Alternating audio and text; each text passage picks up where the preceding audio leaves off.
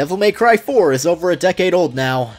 I hate this. I hate this so much. When it comes to this game, there are two camps. Those who really like it, and those who have bad taste in video games. I kid, but yeah. DMC4 is a bit of an oddball for a lot of people, and to an extent, I do get why. On one hand, 4 does a lot to improve on and advance the series from the third entry, but on the other hand, some really questionable game design holds it back from being a truly better game than Dante's Awakening. And that's a shame because there's a lot of really good quality of life improvements here. For one, you can actually switch combat styles on the fly this time. Just by pressing one of the D-pad buttons, bam! Go directly from Trickster to Swordmaster to Gunslinger or to Royal Guard just like that. You don't have to do any monotonous goddess statue bullshit anymore. With that restriction being thrown out, it does so much to expand on what cool stuff you're able to pull off. While you don't have quite as many weapons as last time, the ones you are given are utilized so well that you'll hardly find that an issue at all. If you've ever wanted to use a weapon that transforms into a Gatling gun, laser cannon, about 50 different types of rocket launcher, and whatever the hell this hovercraft monstrosity is supposed to be, then DMC4 is the video game for you. Well, the second half of the game at least. The reason DMC4 was so polarizing comes in right about here. This boy is Nero. He's the new guy, being the son of Virgil and some unknown mother who apparently hated him so much that she named him after one of the most ruthless and insane emperors from the Roman Empire. I don't know who Virgil had sex with, but I guess that's just one of life's biggest mysteries. Such as what it's like after death, or how the most viewed video on YouTube is frickin' Despacito. I don't even hate Despacito, just why that song? Nero pretty much embodies all the complaints people had with 4. Not even because of how he plays, far from it. He's a total blast to play for essentially being a bit of a fusion of all of Dante's styles. Also, Devil Breaker. If you don't like Devil Breaker, we can't be friends, I'm sorry. Honestly, I love playing as Nero more than Dante, which is not something I'd say lightly. It seems like all of that is fine and dandy for most people, but the backlash comes from how Nero's integrated into the plot. Essentially, he's the Raiden of Devil May Cry, taking the spot of main protagonist while the guy everyone recognizes and loves is more of a secondary hero with significantly less screen time. Personally, I'm that one person who actually likes Raiden more than Snake, and I subsequently ended up really liking Nero's character. Though, not more than Dante. I may be an idiot, but I'm not stupid. Nero's a bit of a punk who shouts a lot, but he's a good boy who's had a long, rough day. Don't be mean. I don't think his character is the problem, it's just how much he's in the game. It's pretty clear that most of the focus went to Nero since not only does he have more total missions than Dante, but it seems like most of the plot happens from his perspective. There's all this stuff involving the Vatican secretly tampering with demonic power, the Pope getting shot and coming back from the dead, and this giant statue which Sanctus the evil Pope guy is trying to use to destroy the world. However, the plot loses a lot of its momentum when you take control of Dante. He goes all the way back to the first part of the game where not much really happens until you get there. It causes the game's pacing to take a massive hit, especially since Dante is relegated to just playing the game again in reverse, trekking all the way from where you currently are back to the starting point, because that's good game design. I like most of the bosses, but having to fight a good portion of them 2 or 3 times with little to no difference can get pretty tiring. And it doesn't exactly help that a lot of these bosses were clearly designed with Nero's playstyle in mind more than Dante's. The moments when the bosses get stunned are your opportunity to use Nero's Devil Breaker to do massive damage. But with Dante, all you can really do is attack normally with the same damage output, which isn't anywhere near as satisfying as using Devil Breaker. Dante's gameplay is great, the best it ever was at that point, but it's just wasted on lackluster mission and boss design where Nero shines so much more in that regard. The only original boss that Dante has is the Savior, and that boss is a load of shit. At this point, it's pretty much common knowledge that DMC4 was never properly finished, and yeah, it shows really badly. In the special edition re-release of the game in 2015, they added new playable stories with Virgil expanding on his gameplay from 3, and another one with both Trish and Lady. It's a cool little addition, but if you are going to play these characters after Nero and Dante's story, wait a while because playing DMC4 multiple times one after the other will get really damn exhausting. I don't really get the reason for making separate stories for these characters when they're really just the same missions throughout the entire game. At that point, just put in a character select screen so I don't have to fight the same bosses so many times, then I'll have memorized every minute little insignificant detail about them. I know I've spent like half this segment criticizing DMC4, but honestly, I love this game even with how much it stumbles. It's a case where the game gets a lot wrong, but it gets so many more things right. The The combat's refined and fun enough to distract me from the less than stellar mission design. While Dante does kinda get shafted in favor of Nero, all of his scenes are fucking golden. The Lucifer cutscene is just one dick joke after another, and it makes 22-year-old me lose my shit as if I'm still in middle school. Also, I friggin' dare you to talk shit about that one bit where Dante theatrically roasts one of the main villains. I'm not sure how people feel about Nero and DMC4 nowadays compared to 10 years ago, but if you can accept the fact that this game at its core is pretty much Nero's story featuring Dante from the Devil May Cry series, there's a lot to like here.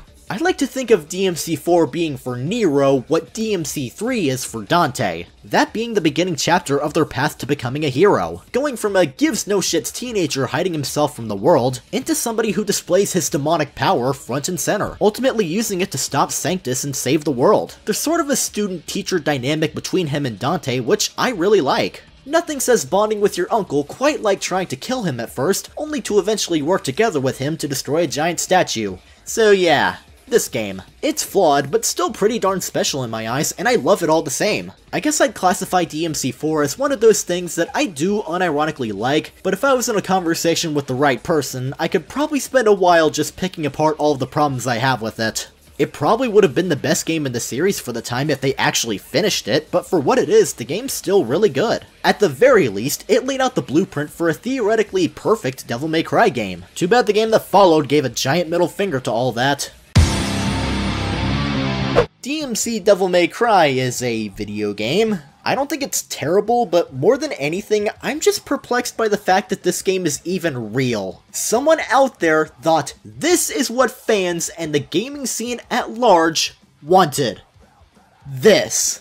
Apparently someone at Capcom was so out of touch that they thought taking all of a series' established story and gameplay, chucking it out the window, and replacing it with something barely recognizable was gonna sit well with everyone. I don't even hate or dislike the reboot. I had fun playing it, but god, this game is so fucking stupid. The story is pretty much the single worst thing ever. I don't know whose idea it was to reimagine a character like Dante into some vulgar chipmunk-looking doofus, but somebody else should have told that person that their idea was really dumb. Charm? Charisma? Actual legitimate character growth? Bah, who needs that? Let's turn him into an unlikable, selfish, psychotic monster with paper-thin reasons and motivations for doing literally anything. Oh, and let's drop in a bunch of gratuitous profanity because that makes him cool. I feel like I'm describing one of my older videos. If I'm being honest, I don't even think new Dante being an asshole is the problem. I feel like they don't go far enough with him being an asshole. If they made new Dante like Travis Touchdown, who's so obviously a complete loser trying to be cool, or Trevor Phillips, who's so over-the-top psychotic that he's practically a cartoon character, new Dante may have actually worked for me.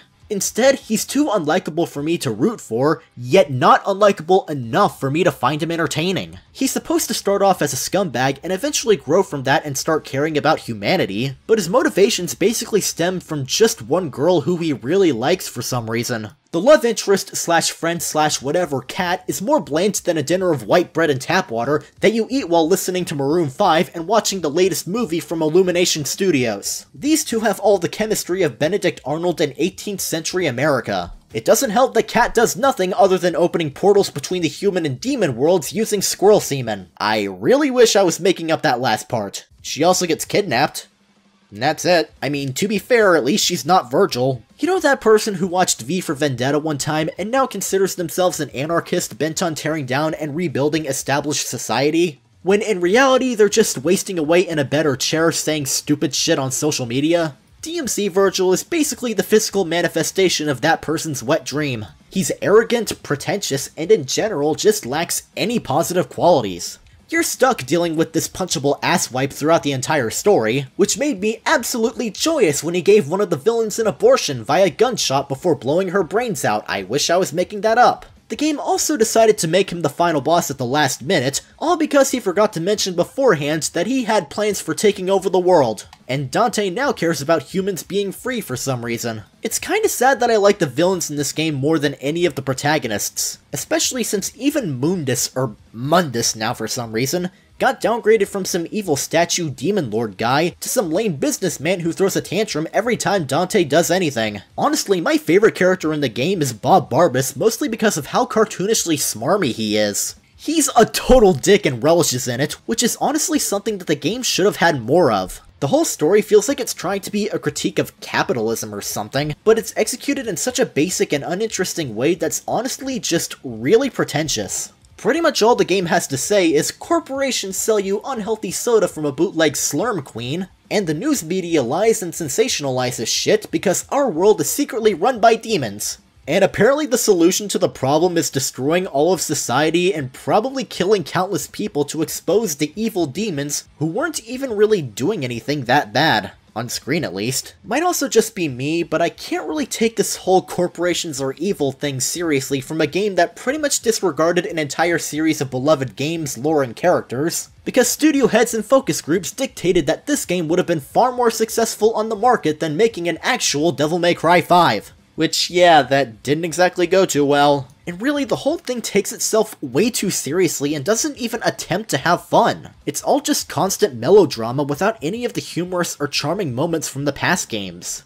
I'd like to say, while the story sucks, the gameplay is really good, but even that's hard for me to really say. The combat is a huge step back from the series compared to 3 and 4, and it comes with a number of really clunky design decisions of its own. The core hack-and-slash gameplay is fine, it's responsive, satisfying to attack enemies, and has a decent amount of combos you can buy and unlock, just like past games. The game also gives you these demonic hook things that you can use to pull enemies toward you, or pull yourself toward the enemies. It's actually pretty fun, and it leads to you utilizing different strategies with how you choose to fight. They also get used for a lot of the game's platforming segments, which are basic, but a nice way to break up the monotony a bit. But then there's everything else.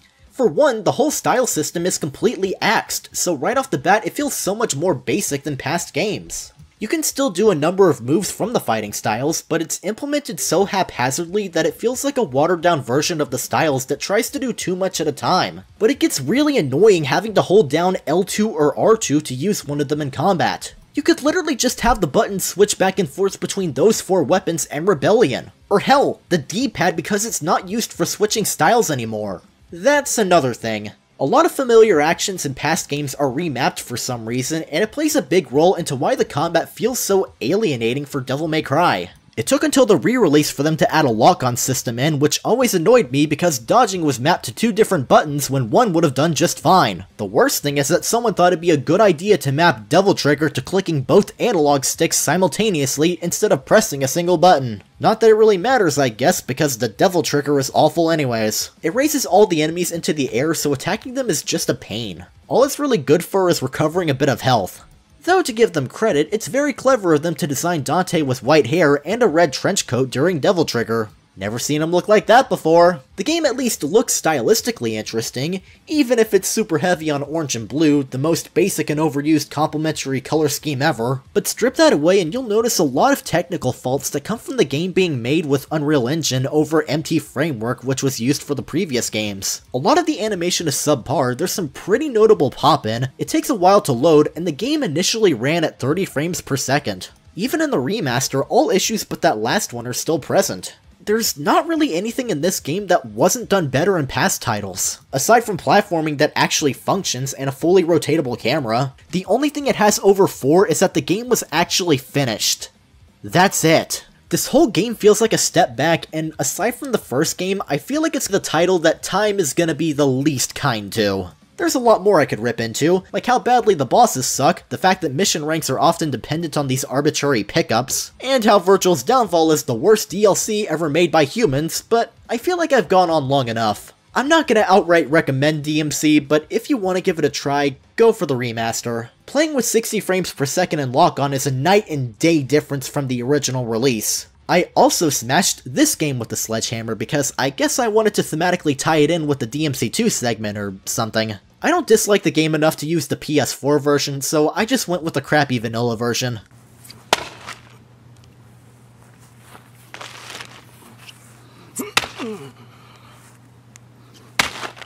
At this point, any feelings of animosity toward the reboot would just be wasted energy. It feels like beating a dead horse. Not even that, it's like beating the spot where a horse's dead carcass used to be before decomposing into a pile of dirt and a few bones. Everyone involved with making DMC has clearly moved on, so we should all probably do the same. For a while, I was just about ready to come to terms with the fact that Devil May Cry was probably dead for good. DMC3 would forever be the greatest height the series ever reached, the last thing to come out of the franchise would be the spiritual successor to Shadow the Hedgehog, and Nero would never see Dante again. Then, E3 2018 rolled around, and the hype train began with that sweet-ass trailer. Nero fighting with the robot appendage, Nero looking like white-haired Ryuji, some new mechanic lady, Devil Trigger, the greatest battle theme for any game ever composed, friggin' Boomer Dante on a motorcycle. There was quite a bit for me to take in at the time. We had to wait until March the following year, but honestly, I was just happy that DMC was alive and coming back full swing. It may have taken a while, but damn was it worth the wait. I should probably get my negatives out of the way real quick though. Dante's battle theme in this game is kind of ass. I can't really think of much I dislike about this game, if anything at all. I know there was the whole controversy with you being able to purchase orbs via microtransaction, but you get so many orbs in-game that it's pretty negligible. This game just nails everything so well. Story, presentation, gameplay, it's all amazing. It took me a while of thinking about it for myself, but DMC5 is hands down the best game in the series. It feels like they finally managed to create the game DMC4 sadly never got to be, while adding so much more to it. The RE engine that Capcom also used for Resi 7 and the remake of 2 did wonders for DMC5. Everything looks super detailed and polished, with the game running smooth as hell, even on my basic-ass vanilla PS4. I wasn't quite sure what to think of the art direction during the first reveal, with it seeming to be less colorful and more gray, but don't worry, it more than grew on me. The environmental design is easily the most imaginative and dynamic the series has ever seen thus far, helped by the amazing work done with the lighting, particle, and fluid effects. At times, you can see the characters get coated in blood, which is both kinda gross and damn impressive work. I just love all the extra tiny details that games in the RE engine thus far have been given, and DMC5 is no exception. Blah blah blah, good graphics, yeah. This is a game, so time for gameplay. I'm just gonna say that Devil May Cry has never before played as good as it does here. I've seen some people claim that it feels slower than 4, but playing both games back to back, I never really noticed much of a difference, if any. Coming from 4 on over to 5, you should feel perfectly at home playing as both Dante and Nero. There's also a new guy, but I'm gonna get the familiar Devil Boys out of the way real quick. Nero plays basically the same way as how he did in the 4th game, though this time he's only got one arm because some dude decided to cut it off. So Mechanic Lady Nico creates these new mechanical Devil Breakers. They function like how Nero's original Devil Breaker worked before he joined the Lost Arm Club with Anakin Skywalker, Raiden from Metal Gear, and a bunch of poor little saps from MCU Phase 2. Though the mechanical Devil Breakers have their own unique functionalities in combat. Nero always did feel like he was missing something in DMC4, and I definitely say that the new Devil Breakers filled that void effortlessly. They give you a whole new range of fighting options along with a strategic way of using them. You can either use them as intended, or just straight up destroy the breaker when pulling off a super move or being surrounded.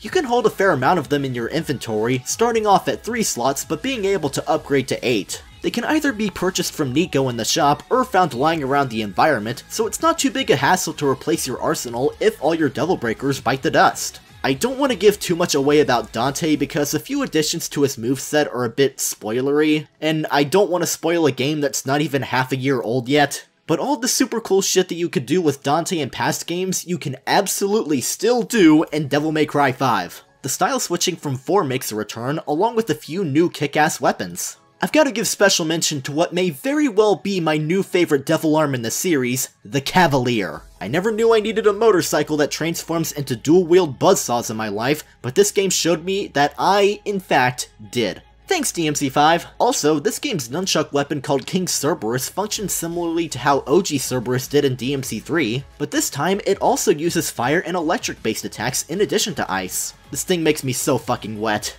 Dante is definitely the gameplay style that has the most to him, which I suppose makes sense considering he's an amalgamation of pretty much everything that he ever was able to do over the course of 4 prior games. The third playable character is some new Kylo Ren lookalike named V. If you've ever wanted to earn an SSS rank in combat while not knowing what the hell you're even doing, then V is the playable character for you. Unlike Dante and Nero, V's combat style isn't exactly about attacking enemies directly, but instead you summon some other demons to do the dirty work for you. Shadow does all of the melee combo stuff, Griffin is more ranged attack based, and Nightmare is essentially your Devil Trigger. V's combat consists of you using your summoned familiars to get the enemies to a weak enough state where you're able to finish them off. They'll drain the enemy's health and stun them, but V himself is the one who has to get up close and do the final killing blow. It took me a bit to really get into V's playstyle due to it being much slower and more strategic than the other two, but a couple missions in, I got the hang of it just fine. For the first time, all the playable characters are given their own content, their own good content. Yeah, this time around, every playable character gets equal treatment. None of it feels half-hearted. All 3 protagonists are given unique missions and boss fights that are not only different from all the others, but feel specifically tailor-made to accommodate for how the character in question plays.